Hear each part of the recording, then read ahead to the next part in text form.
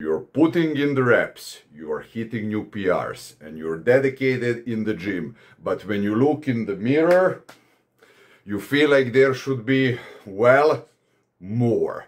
What if I told you there is a way to fine-tune your nutrition that can give you an edge? For years, we're all obsessed with that 30-minute anabolic window. Slam a shake or you've wasted the workout, right? Well, what if that's not the whole story? And more importantly, what if there is a less stressful and more effective way to time your protein to support your gains? Today, we are breaking down 4 strategic moments to take your protein, backed by current science and, most important, experience. By the way, if we didn't met, my name is Boris Kish. I'm a licensed IFBB nutritionist, coach, and a super heavyweight bodybuilding competitor in the category over 100 kilograms. Welcome to my channel. Golden rule number 1. Take your protein immediately when you get up. Just think about this logically, my friend. You slept the whole night, okay? You slept for maybe 8 hours, 9 hours, even better, 10 hours for your muscle recovery. Your body is simply craving for the nutrients, especially for that protein, especially if you're going to the gym regularly, plus if you're doing cardio as well. If you skip it, you simply fucked up the rest of the day. Is as simple as that. Therefore, the first thing when you get up in the morning, you should be hydratizing yourself. You know, take, I would say, half liter of, or a liter if you're a big guy, of liquid and mix it with some good protein shake. I would say personally, roughly around 50 grams of protein, and take 1 banana with it, maybe 1 spoon of peanut butter or almond butter, whatever you have near your hands for a quick breakfast, and it's going to change your day, you know, completely. Without that, you're simply wasting the whole day. It's as simple as that. Because this helps your body in a constant muscle building state. Drop a comment below, when did you personally felt the best effect after taking the protein shake? Golden rule number 2. Have some protein before your workout, right? Because when you go and do your heavy workout, you do the muscle damage. You are, you know, breaking and damaging the muscle tissue. You're going into the catabolism state. That means that you're tearing your muscles down. You're not growing when you're training. You're actually going into the opposite direction. When you come home to recover, to sleep, this is when the muscle building process starts.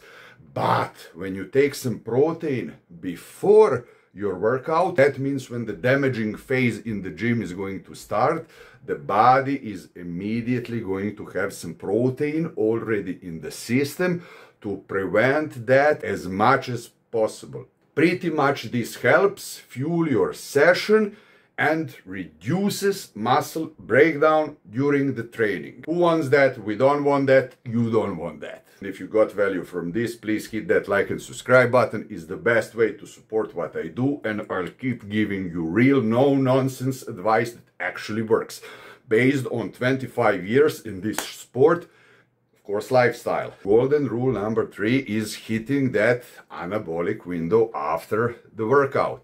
I mean, this is when the muscle is going to crave protein the most, and this is when it actually makes the most sense during the whole day.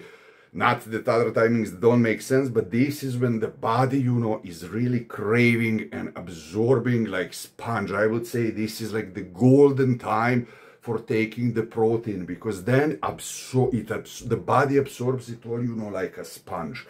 And when you take that protein after the workout, you know, nobody who I know in the competitive, you know, era took that and didn't felt that amazing effect when everything kind of gets into the muscles immediately.